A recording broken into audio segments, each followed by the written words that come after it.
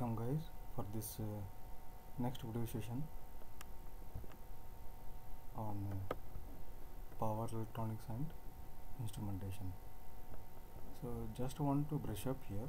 So in the last video session what we discussed, we started discussing on the thyristors. Okay, thyristor is nothing but a combination of thyratron plus transistor. So important member of this family of thyristors is SCR, that is silicon controlled rectifier, and we have seen structure in the last class as it is made up of 4 different layers, PN, like that, having 3 junctions. Top one anode, gate connected nearer to the bottom cathode. So it is indicated by this simple symbol. Without gate it is simply looks like diode here, rectifier diode. Okay, so after that we have gone for studying the static anode cathode characteristics. Okay, why it is called static we have discussed there. We are not going to apply gate signal here. As long as we are not going to apply gate signal, and even though if you apply the gate signal and if you are applying DC, it is fixed, it is not varying. But if you look at this RG here, it is going to vary. So if it is not going to vary, then it is going to be called as static characteristics. Okay, so if you are applying Ig equal to 0, or if the fixed Ig if you are applying, in either case the characteristics whatever you are getting of the SCR are known as static anode cathode characteristics.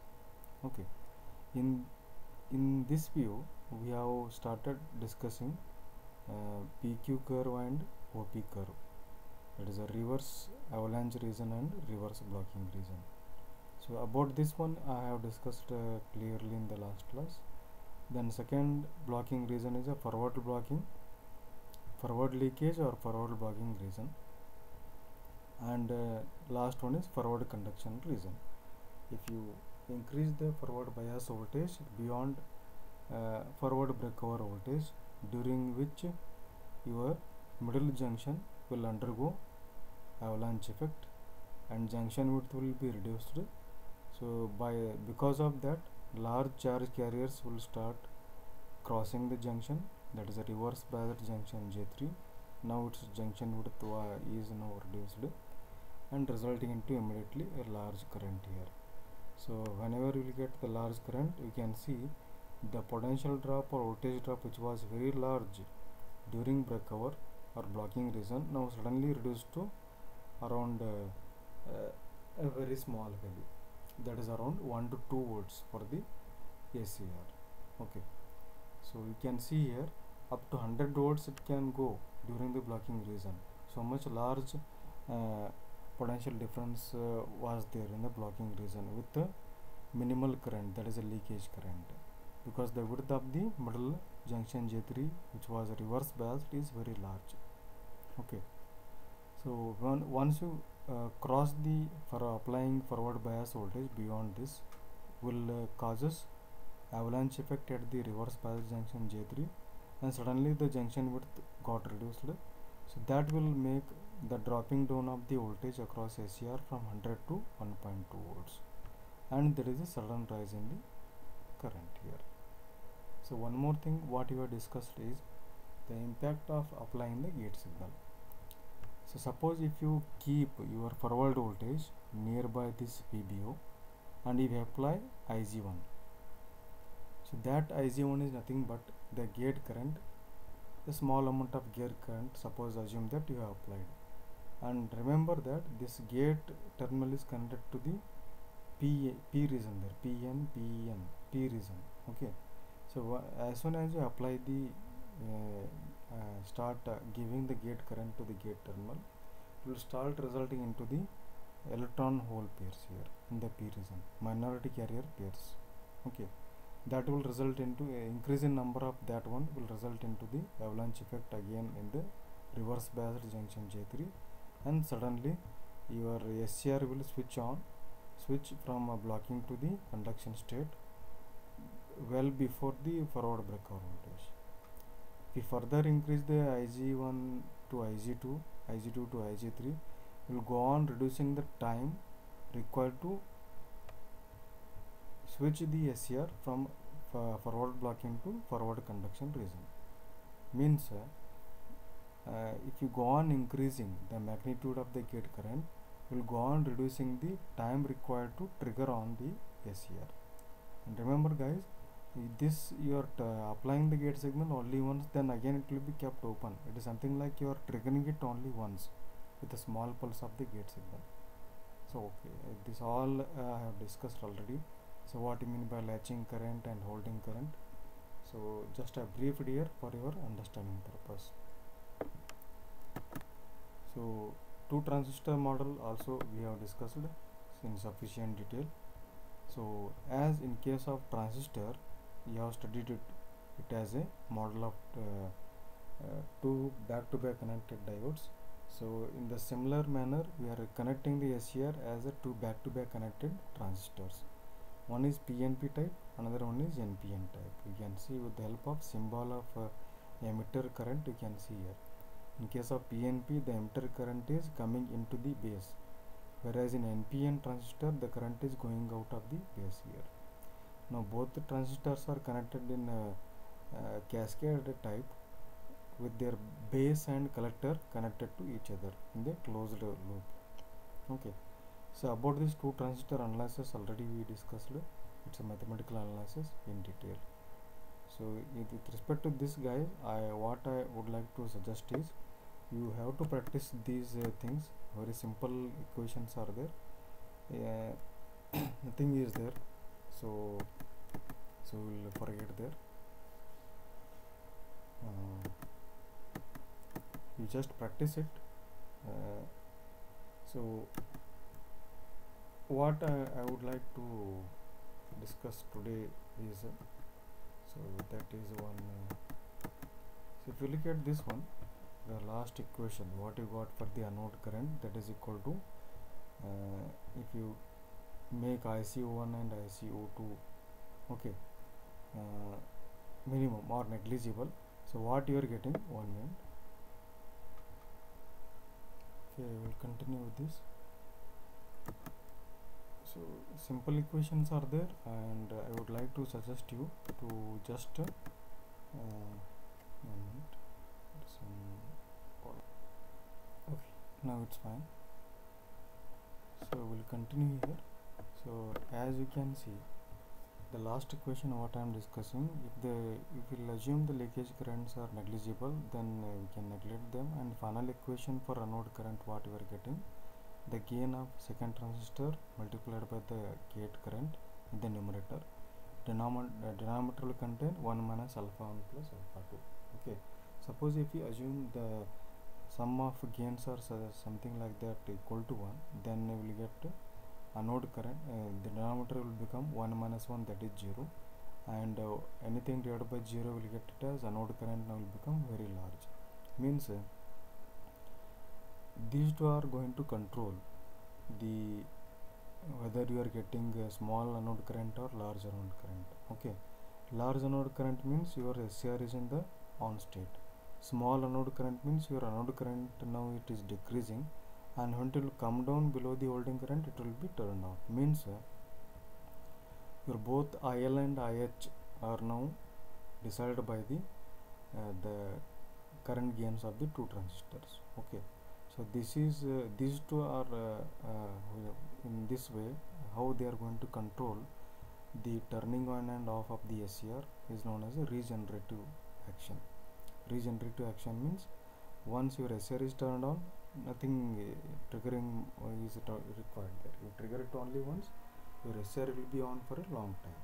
Okay, as long as anode current is above the holding current. When as soon as it will come down the holding current, your SCR will switch from conduction to blocking state once again. That is known as a regenerative action. Okay, so hope you will get understand this one. Details are given in the notes, you refer to that one. If you will get any doubts, you can quote me in the WhatsApp group, or else I will discuss it once again in the next video. So for today's discussion, another characteristics what we want to study is separately we are going to study the gate characteristics here, gate characteristics of SCR. As you can see here, the gate so far we are not connected. Okay, in the previous static study of the static anode cathode characteristics of SCR. Okay, we applied it there, fixed DC. So DC gate current we have applied there, fixed one. It is not going to vary. So you can apply the gate current in different ways. Either you can apply DC fixed one battery, or AC you can apply sinusoidal waveform. In that case, during positive peak, we will get the P is connected to positive. It is got so junction width is reduced and start conducting. During negative peak, again width go on increasing, and no negative peak is not going to help you to get the any conduction state of your SCR like that. Or else we can apply the high frequency of pulses. So you can just go on applying the pulses here, that will go on triggering the SCR. Once you trigger it, it will be turned on for a longer time. So like that. So these are the different ways of giving the gate signal here. Either you can apply DC gate signal or AC gate signal, or AC gate triggering, it is also known as, or it is a pulse triggering by the gate signal. So here we are getting the gate characteristics by plotting gate voltage versus gate current. We are getting the gate characteristics by plotting gate voltage versus gate current. You need to practice this graph here, guys. So not much explanation is there, but diagram is very important here. So the whole graph is divided into different regions here, like OA region what you are observing, which is given by now some hatched portion here. So this portion it will indicate that you can see here. So this one is x-axis to indicate the current is there. Okay. So during this portion the gate current is very much less. Even this will indicate the gate voltage. Gate voltage is also very much less. Means this OA region it is indicating the device or SCR operating at the 125 degree centigrade. Okay, so where only normal forward bias voltage is sufficient to trigger on the SCR. Okay, no any extra gate signal is we are expecting to turn on the SCR. Okay, so that's why it is known as OA, that is it is going to operate at the normal forward biasing voltage with at 125 degree centigrade. So next reason we are getting the minimum limitation on the gate voltage or gate current, that is the curves are OL and this OV curves. OL and OV curves, they will indicate minimum gate voltage and gate current limitation which is required to turn on the SCR. Beyond that, if you go, your SCR will start conducting. That is the meaning. So another reason what we are getting is this dotted square box what you are getting. So this will indicate the duty what you can say, the Q line here, which will contain the operating curve of your SCR. Okay, so that will contain so three main parts here. The top one here you can see the left top corner, this portion it will indicate RG minimum, means your SCR is in the forward conduction mode, large current is flowing in the device, and voltage across it is very small, hence resistance offered by the device is also very minimum, RG minimum, that is the meaning here. Okay, so if that, so can see here another dotted curve here, another dotted curve, this is the load line, another dotted curve is there. Okay, so load line you can see compared to this one, it will got appearing to making an angle less than this. Okay, it is go on decreasing like this very in a very short time compared to this one. So this will be indicating RG max curve, means resistance offered by the device or SCR is very large. So this will occur, this is what it is indicating. So gate voltage is go on the gate current is go on decreasing here. Compared to this one, the gate current is go on decreasing. You can see the gate current got reduced from this point to this point. So this will indicate that your device is now switching from conduction to blocking state. So where the current is very much reduced means resistance offered by the SCR is very large. So these two curve you should explain clearly here, so which may be not there in the notes, so better note it down. So there are many points are there, just carefully come and read the notes and see the video, so that you can note down the missing statements. OM and ON, so these two curves OM and ON, now they are going to indicate spreading region of your gate characteristics of SCR, which are going to operate your gate or your SCR in the forbidden region. Forbidden means not forbidden, in the precautionary region, where you have to take some careful measures so that it cannot the increased gate voltage or current cannot destroy your device here. So that will be taken care of with the help of OM and ON curve studies here. So like that guys, the explanation is given in the notes. You can try to write in your own words or elaborate the answer. Okay. So far we covered static anode cathode characteristics, two transistor model of SCR, and gate characteristics of SCR. So these are the three very important points we have covered so far. Okay. Now let us see some of the numericals here. So far whatever we covered here. An SCR has VG-IG characteristics, gate characteristics. So the gate voltage equation he has given in terms of the gate current. Okay, the gate voltage equation he has given in terms of gate current, that is Vg equal to 1.5 plus 8 times Ig. In a certain application, okay, in a certain application, the gate voltage has a rectangular pulses. Rectangular pulses means he is now using high frequency pulses of type kind of gate triggering. So each rectangular pulse of the width is going to be 12 volts and 50 microsecond with the duty cycle of 0.2.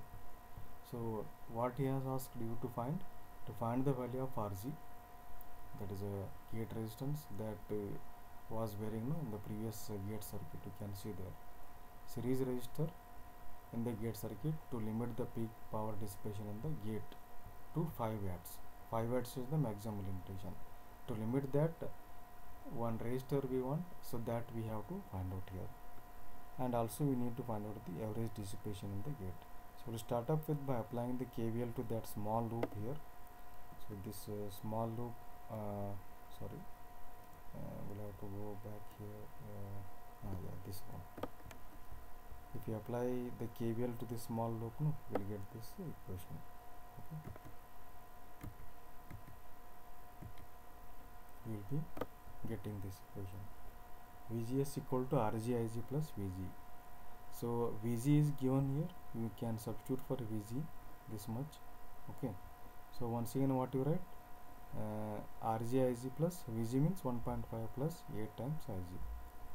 So another thing is 12 volt rectangular pulses gate voltage what you are applying, VGS, that is gate voltage only, gate to source voltage, gate to cathode voltage, that is equal to, okay. So if you simplify this, take Ig as a common, what you will get? So Rg plus 8 into bracket and multiplied by 8 Ig plus 1.5. So VGS just to be made substitution, that is given in the problem 12 volt, and here we just took the Ig as a common and just given it as equation number 1. Now the peak power loss is given by Vg Ig equal to 5 watts. In the problem it is given here. Peak power loss is given as 5 watts. Okay. Now what we can do? So this with this equation now we'll go. Now 5 equal to Vg. Vg means what? 1.5 plus 8 times Ig, that is given into Ig. Okay. Now we'll make use of these two equations. Because you can see this equation will contain Ig, and this equation will also contain. Here we have two variables we cannot solve. So here what we can do, we can use this equation and substitute for Ig here. Make a substitution for Ig. Okay. So what we can get? So finally, if you manipulate this one, we will get one quadratic equation here. We will be getting one quadratic equation. Okay, if we solve this one, what you can do, you can bring Ig inside, 8 Ig square plus 1.5 Ig, and if you 5 bring on the right hand side, it will become minus 5. Quadratic equation formula you can apply, you will get the gate current here. Once you get the gate current, this you substitute here in equation 1, you will get the Rg. Rg will get it as 7 ohm. Hope you are with me. Okay. Now the peak power loss is given by duty cycle into peak power loss is given by average power loss is as asked. So average power loss equal to peak power loss, that is given by 5 watt into duty cycle, that is 0.2. So this last calculation is independent of finding the Ig and Rg here. Okay. So you in this way you have to systematically solve the problem here. So another one problem, just quickly we'll cover this one, also based on the gate characteristics here. So gate characteristics of SCR is assumed to be straight line passing through the origin, okay, with a gradient of 3 by 3 kilo. Okay, gradient means that is slope. Calculate the required gate source resistance. EGS is given and PG is given here. So PG and VG, PG is nothing but what? Power, that is power is nothing but product of voltage and current, like this. Okay, so the gradient is nothing but, the gate characteristic is nothing but it is a plot of Vg by Ig. So gradient is nothing but a slope, tan theta. Okay, Vg by Ig will get it. Okay, so just for you make you to sure here, so the slope what you are getting, this Vg by Ig, the slope you can calculate like this. Okay, slope you can calculate like this. So that is tan theta opposite by adjacent. Okay, opposite is nothing but gate voltage, adjacent is nothing but gate current, like that. Okay, so hope you got that one. Sorry. So this we make a substitution because the gradient is given 3k. Okay, so Vg equal to 3 into 10 to the power of 3 times Ig. Okay, now what we can do, make a substitution of Vg in 1. Vg under still substitute module. So whole thing will get in terms of only single variable, then you will get the solve for Ig. Once you get Ig, you will get the Vg, like that. Okay, so next we'll cover some very important another topic, very small topic. So many times you got a short note on this one. So what are the different methods of turning on the thyristor? Because in the last during the study of on static anode cathode characteristics or gate characteristics, we have seen that or came across we are triggering through the gate current your SCR well before the breakover voltage. Okay, like that there are different ways are there.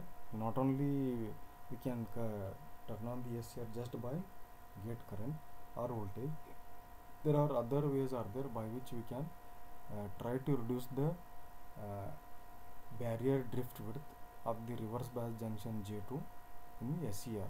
Okay, so one method is a forward voltage triggering. Okay, normal forward voltage triggering, that what we have covered, OA curve, that is a normal at 125 degrees centigrade without applying any triggering pulse. Here normal applied forward voltage, will see that the middle junction J3 which was reverse bias will start undergoing avalanche effect and got width reduced and start conducting.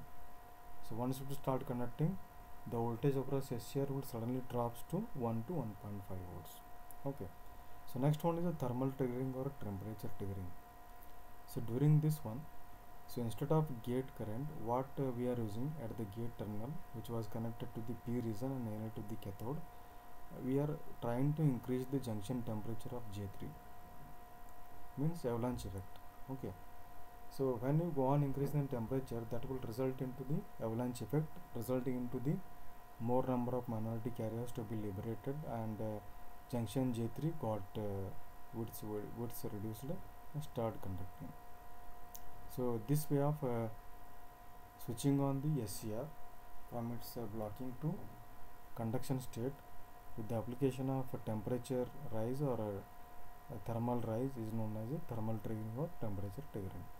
So here you can see, note down the key word I have given, increased junction temperature. We are just focusing on the how to increase the junction temperature. The similar aspect, light triggering is there, that is a radiation triggering, that will result into an increase in number of electron hole pairs in the junction, middle junction, that will result into increase in number of charge carriers. Good example is light activated SCR or light activated silicon controlled switch. Okay, so the difference is there guys here. This will result into minority carriers, this will result into electron hole pairs, charge carriers. The similar aspect with respect to charge, there is another method is there, that is called dV by dt triggering. So here suppose because during when you are dealing with the SCR operation, the middle junction J3 got J2 got reverse biased. Okay, J2 got reverse biased compared to two outer junctions, means all three junctions are appearing like a capacitor, two plates of a capacitor which are separated by some air gap, non-conductivity. Here non-conductivity is nothing but reverse biased junction J2. Okay, suppose if I assume applied voltage across these two capacitors is V, Q is the charge, Cj is the capacitance, then we can write the capacitive current equal to dq by dt. Okay, if you differentiate this Q, that is Q is nothing but C into V, that is Cj into V. So how we can write U dV by dx plus V dV by dx, like that. So as the rate of change of junction capacitance is negligible, it is very small, very rarely increasing, varying, this equation will reduce us to, so because this we can neglect, because the variation of Cj with respect to time is very much less, then only dependency of IC will be on the dV by dt and capacitance. Means if the rate of change of voltage, this will indicate what? The rate of change of voltage with respect to time varies, the device may turn on even though the voltage appears across the device is small.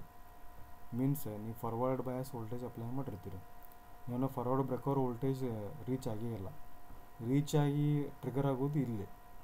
Okay, ಈ ಅದೊಂದು first case ಬಿಟ್ಟು ಉಳಿದಿದ್ದೆಲ್ಲ breaker ವೋಲ್ಟೇಜ್ಗಿಂತ ಮುಂಚೆನೇ you are trying to trigger your SCR by one or the other way, either by increasing the temperature in terms of leakage current, or by increasing the light or radiation in terms of increasing the electron hole pairs, or by dV by dt triggering, by what you can say, by varying the rate of change of voltage across the device like this. If you increase this, then IC will increase, that will trigger your SCR. Very simple. In the similar light, so the gate triggering already I discussed in the gate cat 6. Either you apply DC gate, DC means fixed DC battery, it is not going to vary. Once you turn on it, SCR will be turned on for a longer time. AC gate triggering, sinusoidal voltage you are applying. Okay, so during positive peak it will be turned on and no recovery during negative peak. Okay, pulse gate triggering, high carrier frequency signal you are using, you will be turning on and off by varying the duty cycle. You will have the control over the switching of your SCR, like that. So details are there, are given in the notes, you refer to that one. So hope for today's session this much is sufficient. The next class will explore in detail about the different turn off methods of your SCR and with some different circuits and waveforms. So hope we are going to wind up this video session with some suggestions. You have to read the notes, my notes there, then you can see this video so that in order to note down any missing statements or very important key statements they should be there in your answers. Second point, practice the derivations which are not so difficult and numericals which are also not so difficult. Okay, and practice the circuit diagrams and waveforms with a black pen. Black pen is must because your answer sheet will be scanned.